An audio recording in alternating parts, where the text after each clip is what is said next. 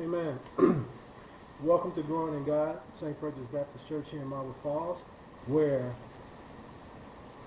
Reverend George H. Perry is the pastor, who is celebrating a special day today, being his birthday. Join me in wishing Pastor Perry a happy birthday. And I am Dennis Porter. I am your course facilitator tonight, and we will be coming from Isaiah 52:13 to 53:12, the burning heart scripture. Let us go to our Father in prayer. God, you are who you say you are. You can do what you say you can do. I am who you say I am. I can do all things through Christ. Your word is alive and active in me. Most High God, the God of Abraham, the God of Isaac, the God of Jacob, the creator of the heavens and the earth and the fullness thereof, the Alpha, the Omega, the beginning and the end, all there is, all there was, all that will be, the Almighty. God the Father, God the Son, God the Holy Spirit, the one that knew me before I was formed in my mother's womb, the giver of all good and perfect gifts. Father, first, we ask you to shine your face upon us so that we may be saved. Father, forgive us, for we've all fallen short of your will and your glory. But Father, hallelujah, hallelujah, hallelujah. We thank you for your Son, Jesus, that went to the cross and shedded his blood for the remission of our sin and salvation of our soul. We thank you for the Holy Spirit and communion with the Holy Spirit on a daily basis, Father. Father, we thank you for the angels that watch over us, the archangels, the guardian angels, the ministering angels, the health angels, all the angels that watch over us each and every day. Now, Father, we thank you for your grace, mercy, and love, your wisdom, knowledge, and understanding, joy, peace, and purity, courage, healing, and strength, abundance, awareness, and expansion. Father, we thank you for unity. Now, Father, we ask that you touch each and every heart tonight that's part of this lesson. Touch their hearts, their souls, their minds. Father, speak to me, speak through me. Remove my ego and let your word go forth and penetrate our hearts tonight, Father. Teach me, teach us, that we may grow closer to you. In the name of your Son, Jesus, we pray. Amen, amen, and amen. All right. Let's talk about devotion. A starving mother literally gives herself to the child that she nurses. A nursing mother. And this is kind of befitting the occasion, as coming up here real soon we'll be celebrating mothers. Now we know that a mother that truly loves her child will sacrifice any and everything that she has for that child. And the opening line, devotion. A starving mother literally gives herself to the child that she is nursing. Then let's talk about self-sacrifice. Maximilian Kolbe, a Catholic priest, takes the place of a family man in the punishment cell of a Nazi concentration camp and starves to death. Each one of these situations we're looking at and talking about taking away from ourselves to ensure someone else lives and survives. Taken away from ourselves so that someone else can live and survive. What about stories like these that makes us feel some kind of way? Why does these stories tug at our heartstrings, make us emotional? Why do they make us feel the way they make us feel?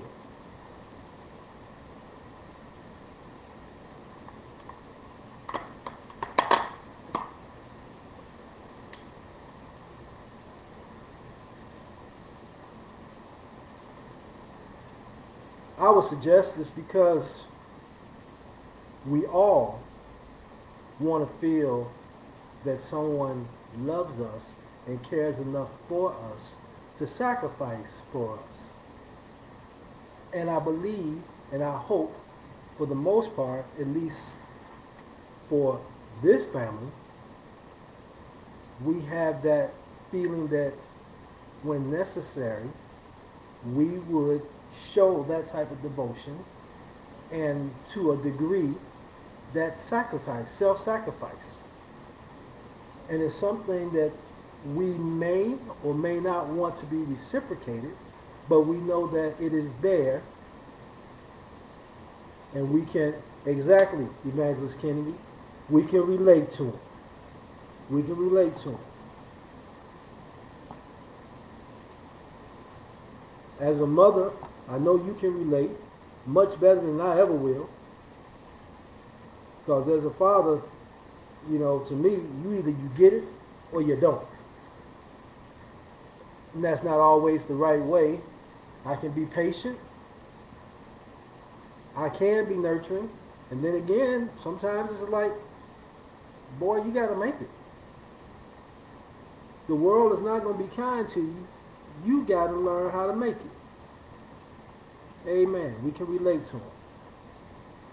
So, then take time to think about a time that somebody has suffered for you. And what do you think the experience of suffering was like?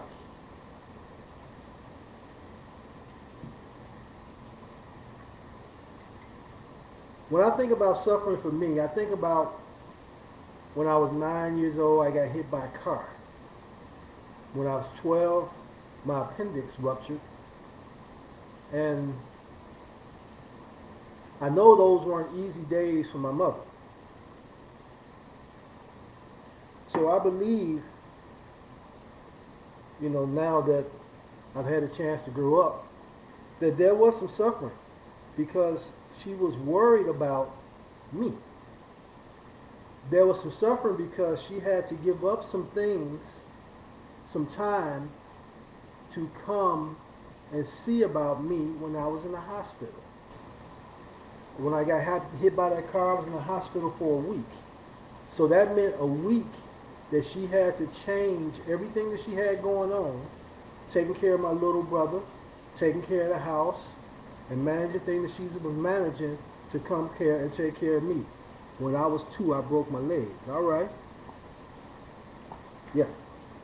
Yeah, I had my leg broke, my arm broke. It looked like a mummy. And then when my appendix was out, I was in the hospital for 2 weeks. So that meant going all the way from the south suburbs to the west side of Chicago. She had to sacrifice time to get there. And then once being there, had to see me look with tubes running all over everything. You know, this was before they had all the modern techniques that they have now. Tubes out my nose, tubes here, tubes there. And see that. And I know that had to be agonizing. That had to be agonizing. So, there's a rising tide of expectancy and excitement in Isaiah 51 and 52. As the time for the Jews' release from captivity draws near. In Isaiah 51, 9 through 11, records a prayer for God to act and pictures of exiles coming home to Zion crowned with never-fading gladness. Then in 52 and 1, Jerusalem is told to awake and arise from the dust. Why? Arana is approaching over the mountains with good news. God is about to deliver his people. It's time to leave Babylon. In this passage, we are introduced again to the servant of the Lord, whose solitary agony is the price of his people's homecoming. Let's take a read. Isaiah 52:13. Behold, my servant shall act wisely. He shall be high and lifted up. He shall be exalted. And many were astonished at you. His appearance was so marred, beyond human semblance, and his form beyond that of the children of mankind. So shall he sprinkle many nations. Kings shall shut their mouths before him, for that which has not been told them they see, and that which they have not heard, they understand. Isaiah 53.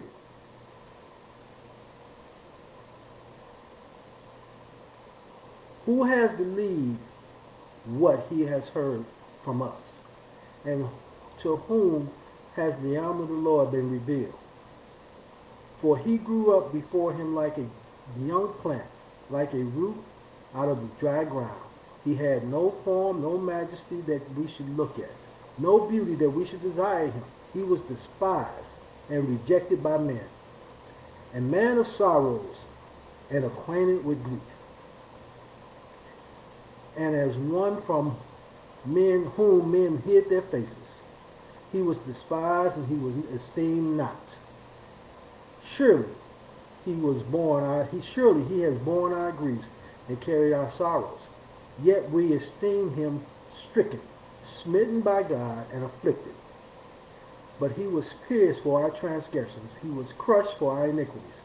Upon him was the chastisement that brought us peace, and with his wounds we are healed. All we like sheep have gone astray.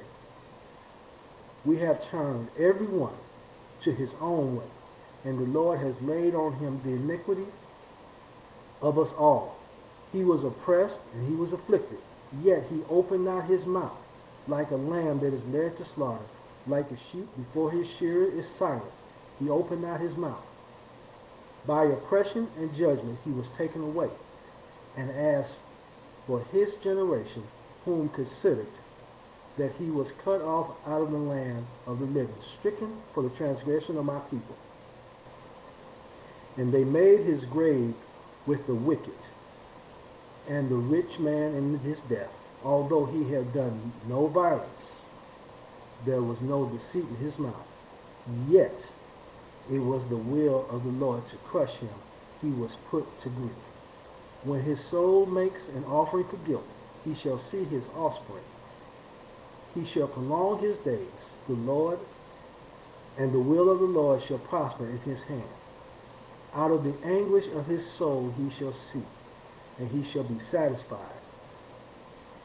By his knowledge shall the righteous one, my servant, make many to be accounted righteous, and he shall bear their iniquities.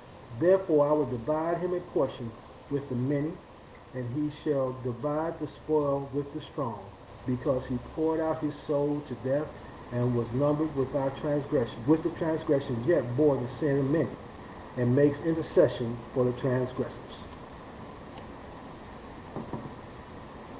Well,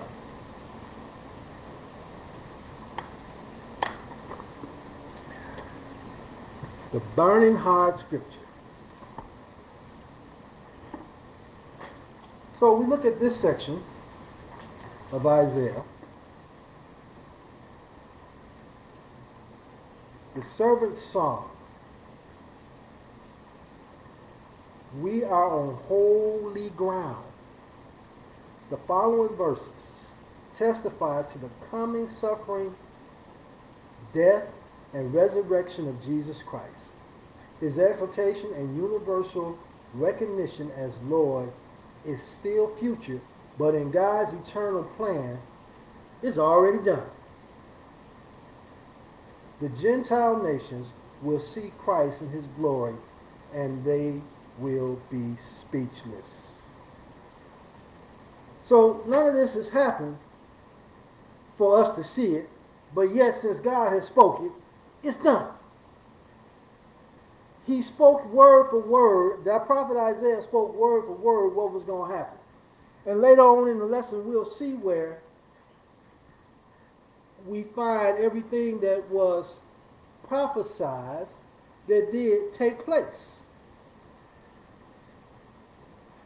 The great sin of Israel leaders and people was their failure to recognize their Messiah when he came. A relative few in Israel believed. Not much different from today. We know the Messiah is coming. The Messiah coming is preached all over the world, yet we have a whole lot of different people that just believe in themselves. They believe in nothing, or they chose another deity, another God to worship. Whether it be Buddha, Muhammad, their car, their job, or whatever it is. They've chosen something else to worship and believe in rather than believe in Yeshua HaMashiach, Jesus the Christ, the one that was born out of dry land, the one that had no form, no majesty, the one that was marred beyond recognition. Then we were all astonished and we were all trying to figure out why would somebody do what he did. Most of the Jews in Jesus' day, though, didn't even regard him as a person of importance. Oh, that's just Joseph's son. He's a carpenter. He ain't nobody. I'm pretty sure from time to time we've all heard that mentioned about us one way or another. Not to put us on the same level of Jesus Christ, but we are heirs with Jesus Christ, and people look at us because we believe in Jesus Christ and dismiss us. Oh, he ain't nobody. She ain't nobody. And that's just how they treated him. He was nobody. There was nothing impressive about his physical appearance. He was despised and he was rejected. They hated him and told him to get lost. Go on somewhere, get away from us. The people turned away from him in his suffering. Oh, this is that dude on the cross. Give us Barabbas. We have no king but Caesar. These are the things that they said when he was pierced in his side and the blood came streaming down. But God also makes clear through Isaiah the reason the servant Messiah would die was because of our rebellion, because of our iniquities. The Lord punished him for the iniquity of all of us. In other words, we couldn't take what he took. And we know that back in that time there had to be a blood sacrifice. And the only way for that blood sacrifice to be sufficient, God had to separate himself. Sacrifice himself in order to satisfy himself. 100 years before this happened, the prophet testified to the substitutionary atonement of Christ being on the cross. In other words, substitutionary means instead of us paying the price, Jesus paid the price. That is the doctrine of substitution. We were unable to pay the price, so Jesus paid for us. Or in other words, we got credit that we didn't deserve. Or to make it simple, it's a 5-letter word, grace. Although he died for sinners, it is clear that the Messiah himself is innocent. Okay, nobody name anything that Jesus did wrong. There's nothing that he did. He sinned against nobody. He had done no violence except when he threw them folks out the temple, and they deserve to be thrown out the temple. When you desecrate the Father's house, well, you get the punishment that comes along with it. He never lied on nobody. Everything he said was the truth. How can God lie? He is God, so therefore he cannot lie. He can only speak the truth. Jesus was tried, condemned, and led away by wicked people who had a clearly miscarried justice. But the innocent one had to die for the righteous of the unrighteous because of the people's rebellion. In other words, there had to be something pure, somebody pure. The blood had to be pure in order to cleanse everything that was nasty. Simplest way I could put it. And because their hearts were full of wickedness, disbelief, and rebellion, the only way it could be done was through Christ's blood. Again, the accuracy of the details provided are jaw-dropping. For example, like a sheep silent before its shears, he did not open his mouth.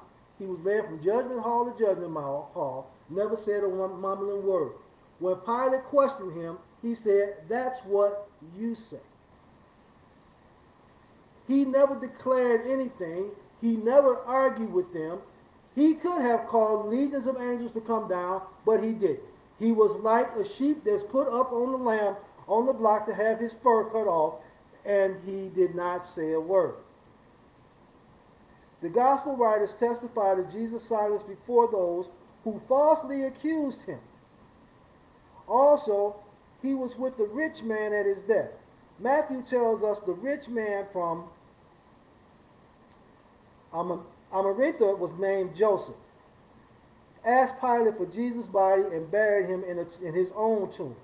The fulfillment of those prophecies is the testimony to the divine inspiration and truthfulness of the Bible. In other words, everything that was said that was going to happen, happened and played out just like God said it would play out. The Father and the Son had been in loving communion from the eternity past. Yet the Lord was pleased to crush him severely. Why? Why would he did God's will? Amen. That's why he was pleased to crush him. Because his son's death was a guilt offering. In reference to the Old Testament sacrifices for sin, was the only way to go about bringing our salvation. God gave his one and only Son because he loved the world. Nowhere is the amazing love of God for unworthy sinners on full display like in the cross of Jesus Christ. Think about for yourself for a minute. When you give up something that is precious to you, how do you feel?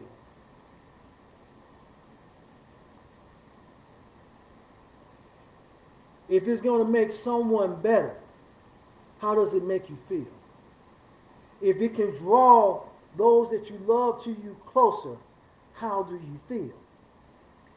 See, in my mind's eye right now, I can see God being pleased with Jesus dying on the cross because he was going to draw the believers, the ones that believed that Christ was God incarnate and that he rose again. He knows that those were going to come closer to him and they were going to call on his name. They were going to believe in him. They are going to trust in him and they're going to know that he is who he said he is.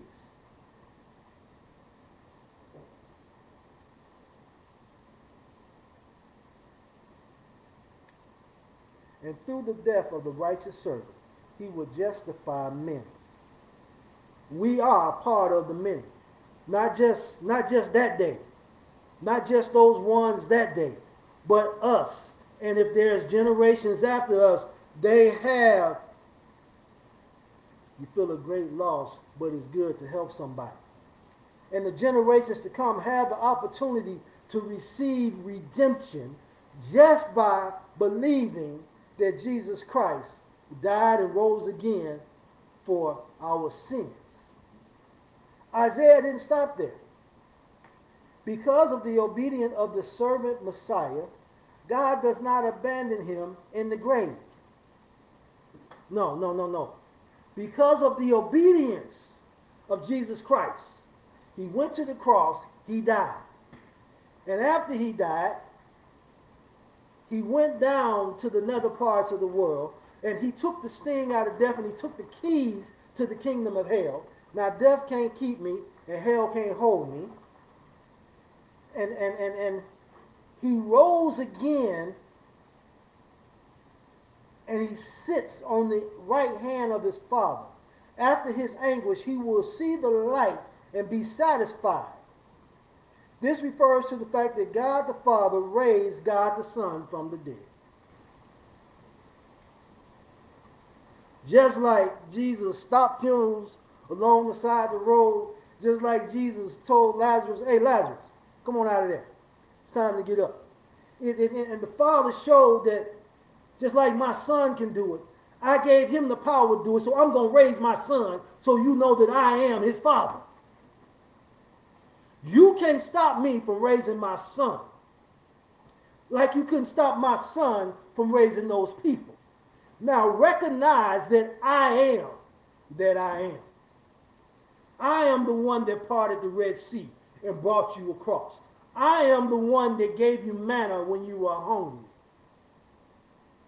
I am the one that sent you to Babylon for disobedience. And I am the one that released you from Babylon when your time was served. I am the one that sacrificed myself. I separated myself and sacrificed myself to satisfy myself that you may be free. I am that I am. Therefore God will give him the many as a portion and receive the mighty as a sport. Exalted the Son in the place of supremacy, seating him on the right hand in heaven. We've all heard the saying, my right hand man. When somebody is your right hand, that's somebody you can depend on. That's somebody, if you got a nickel, they got 4.5 cents. That's somebody that has whatever it is that you have. There's no question about who they are. That's my right hand. I don't go nowhere without my right hand. I don't do nothing without my right hand. Whatever my right hand desires, they can have it. Because that's my right hand. And all those that trust in Jesus will be seated with him with access to his spiritual blessings. Now, we may not be the absolute right hand of Jesus, but if we believe and we trust in him, we have access. But because we know the right hand man, because we have a relationship with the right hand man, he can co-sign for us. That's why we pray in the name of the Father, Son, and the Holy Spirit. There is a co-signment. In other words, Jesus vouches for you. He speaks up on your behalf. He speaks up on my behalf. When the accuser is before the Father, Jesus said, oh, hold on. I know that one.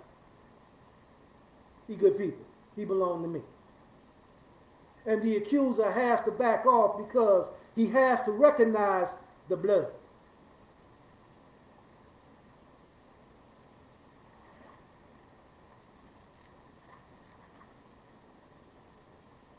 So let's look at verses 52, 14 to 15. What reaction do many people have to the servant and why?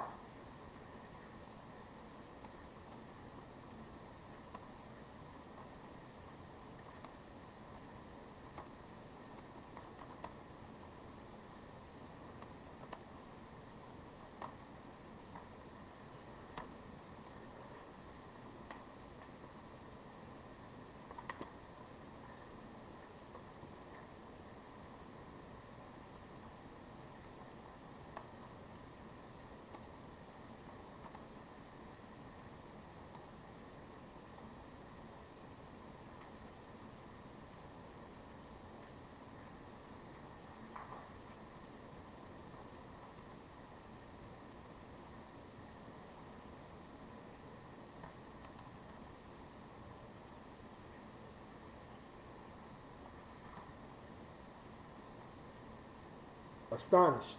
Yeah. Why were they astonished? Why were they astonished? Mesmerized. Couldn't believe their eyes. Why?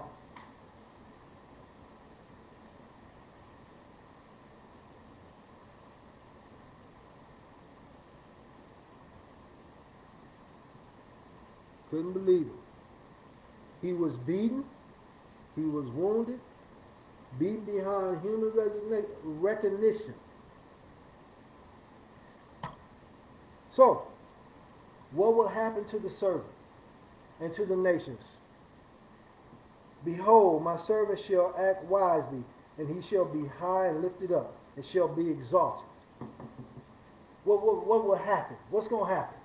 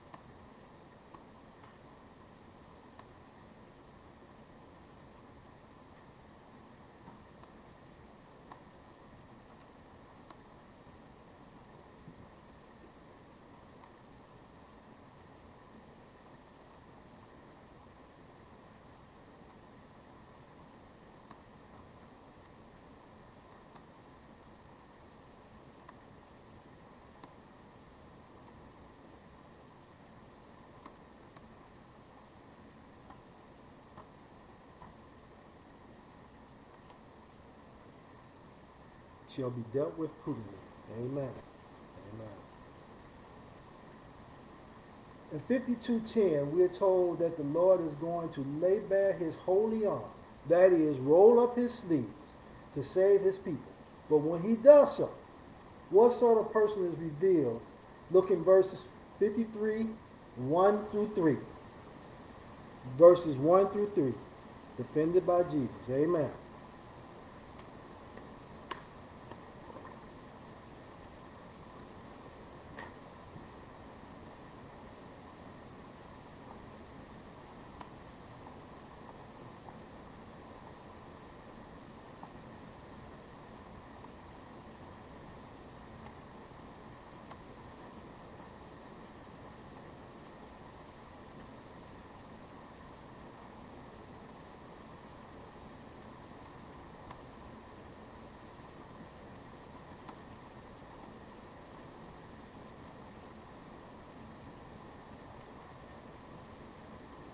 The Savior. All right. What else?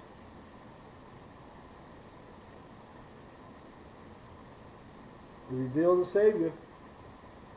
But how is he described? Where did he come from? What did he look like?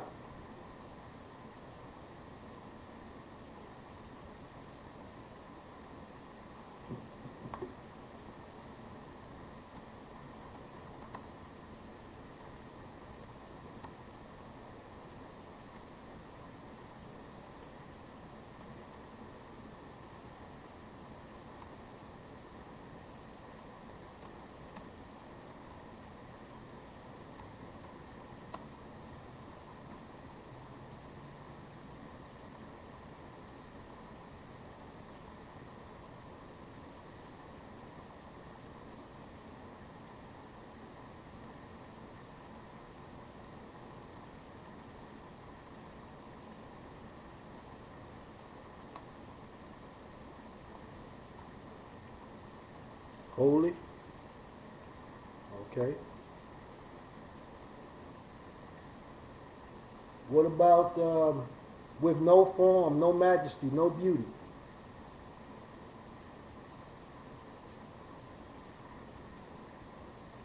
A man of sorrow, acquainted with guilt or grief.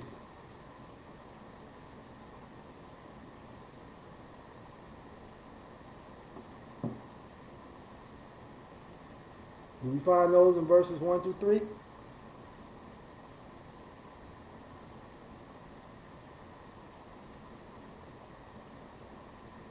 Who has believed what has been heard from us? And to whom has the arm of the Lord been revealed? For he grew up before him like a young plant, like a root of dry ground. He had no form of majesty that we should look at him. He had no beauty that we should desire him. He was despised and rejected by men, a man of sorrows and acquainted with grief, and one from whom men hid their faces. He was despised, and we esteemed him not. Yes, sir. He did not open his mouth. He never said a mumbling word.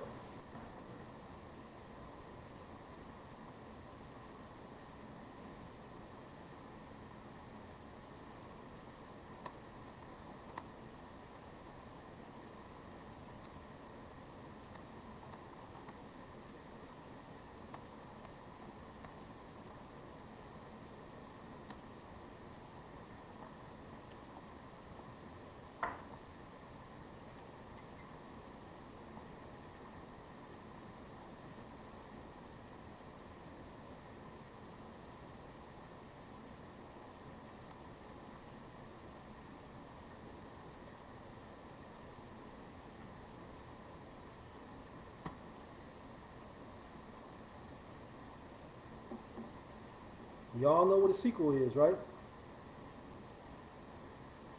That's the next movie. Now, what will be the result of the servant of suffering? What's the sequel? What's coming? What's coming?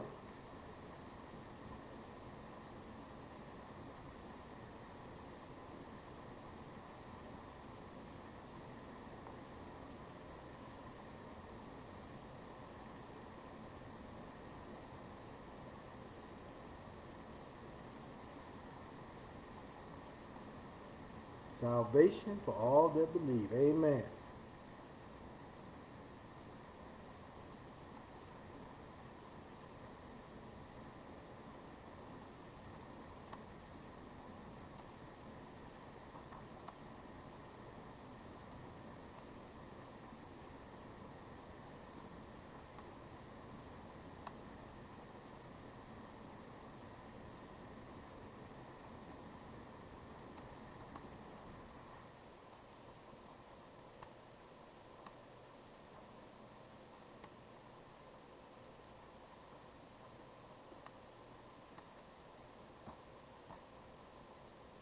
He's coming.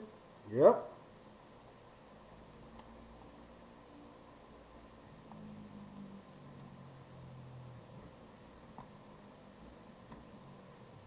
Coming back for his church.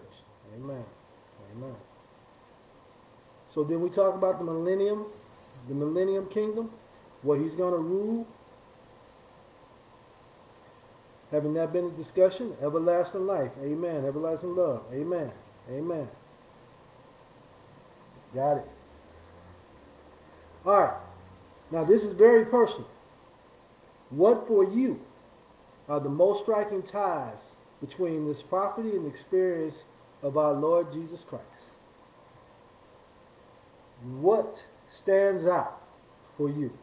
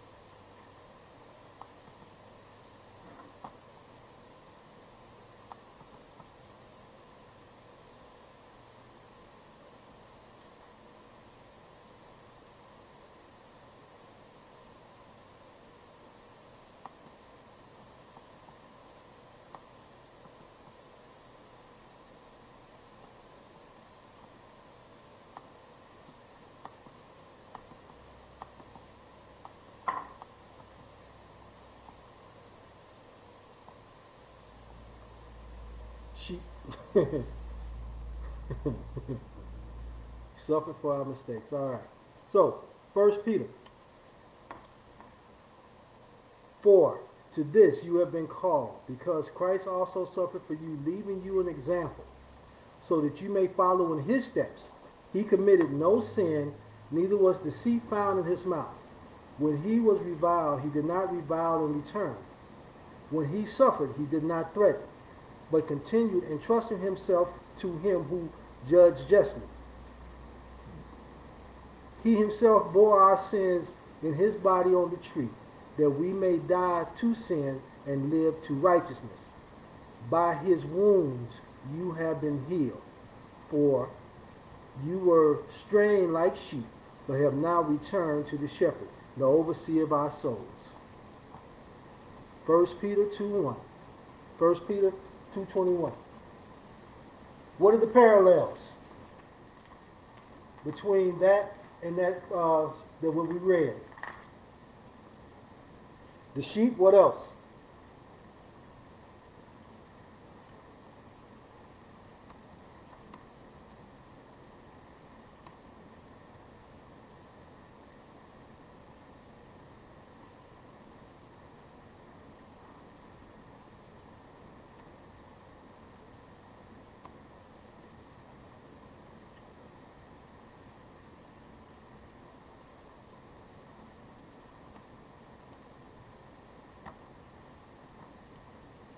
What else?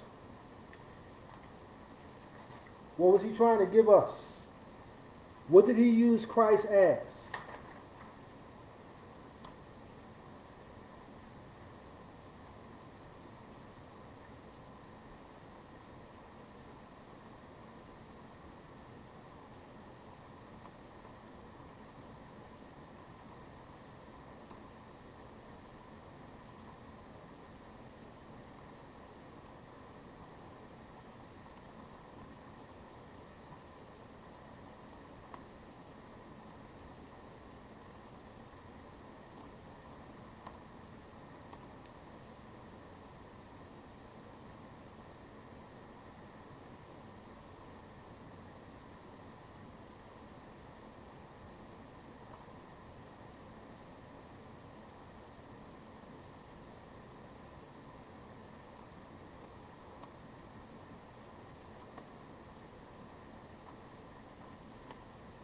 Atoning sacrifice, as a sacrifice, okay.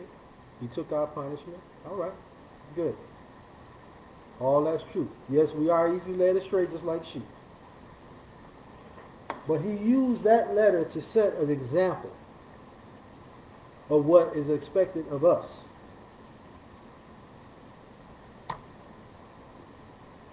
So, suggest reasons why the Isaiah 53:5 is called the burning heart of the Old Testament, indeed, of the whole Bible. 53:5 reads,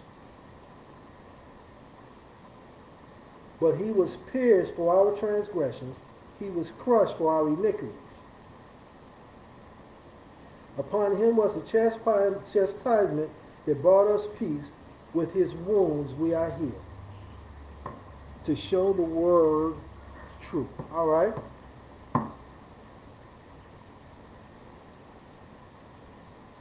That's personal.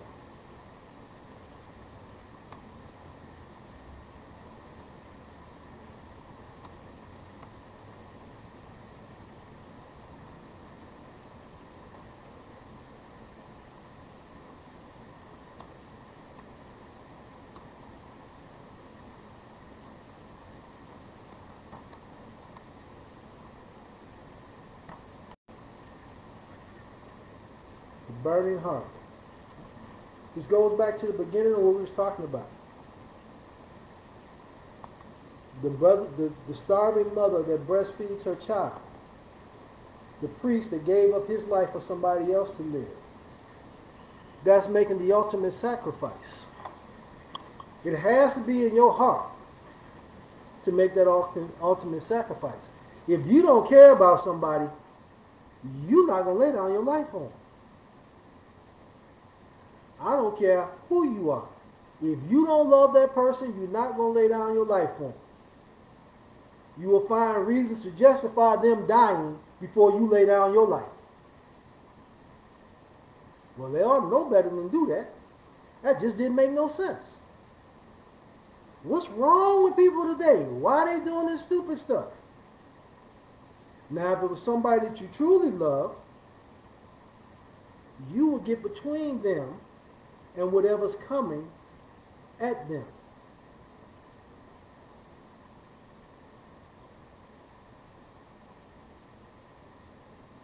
And that's what Christ did.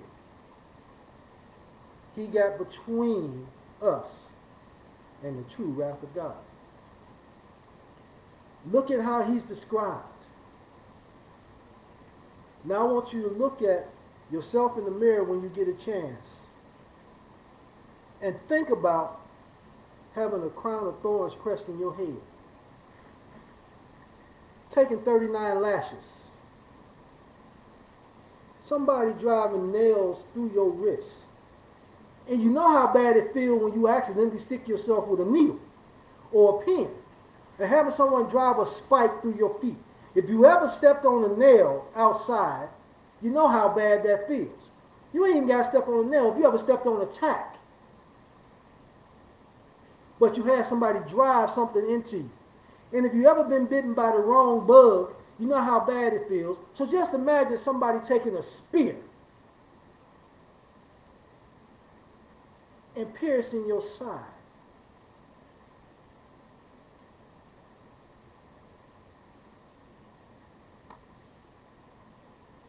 Now, with that said, how do you respond to that? How do you respond to how he took that crown of thorn on his head? How he took them 39 lashes? How he drug that heavy cross up the hill? How he took being spit on? How he took being hated for loving somebody? If you ever been in a relationship and you've given 60 and they gave 40, you know it hurt you. And sometimes if you were the one giving 40 and they giving 60, you're still mad. Because you feel like they ought to give 99 and you give 1. Or they ought to give 100 and you just take it all. Amen. We all need to be forgiven.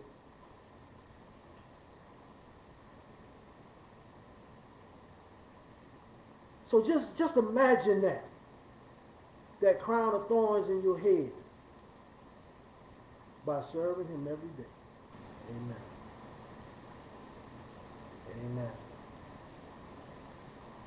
So that wraps up this lesson.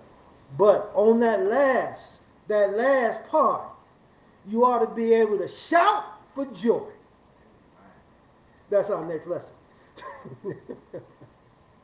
Isaiah 54:55. You ought to be able to shout for joy, knowing that he took everything that we're supposed to take.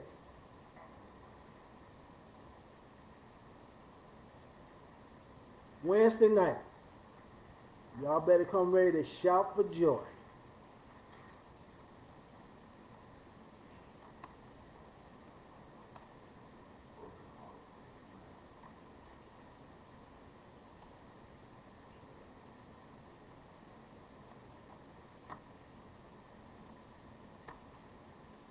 Broken heart. All right. Pastor, you have anything? No, sir. That wraps up this lesson tonight. Good response. I hope that you all got as much out of it as I did. I thank you for your participation. Each and every day that we meet, I grow stronger in the Lord. Y'all make me study. Y'all make me get closer, and I thank you. Y'all make me pray. And the Lord speaks through me and removes me. In this way, we grow closer to him. Well, Sister Allen, if you enjoyed it, come on back Wednesday. We're here every Monday and Wednesday at 6 o'clock. Yes, Jason. I got the family covered. I saw it earlier. We'll pray for them. Thank God for Jesus. Amen.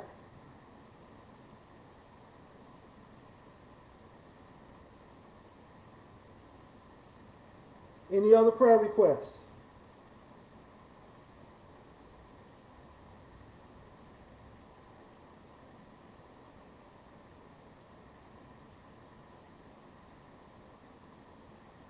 We'll be praying for Larry's family tonight, the Weeks family. We'll be praying for everybody that works there. Any other requests? Amen. Let us go to our Father in prayer. Most High God, we thank you for the opportunity to come before you. Father, we thank you for opening our hearts and our minds. Father, we thank you for speaking to me, speaking through me, touching my heart, touching our souls, blessing us this evening, Father. Now, Father, we pray for peace for the Weeks family, Lord. We pray for peace for the employees at the Exotic Farm. Let them be at peace and understanding that you are who you say you are and that you do what you say you can do. And all things work to the good of those who love you. Father, we just ask you to give them peace this evening, understanding, and let joy be in their hearts, knowing that this is a new beginning. This opened the door for something brand new to come in. In order for there to be life, Father, we know that something has to die. Father, we ask that you bless the life that is coming in to that family. We ask you to bless the life that is coming into that organization, that it will be productive and it will do your will. In the name of Jesus we pray. Amen, amen, and amen. Good night, all.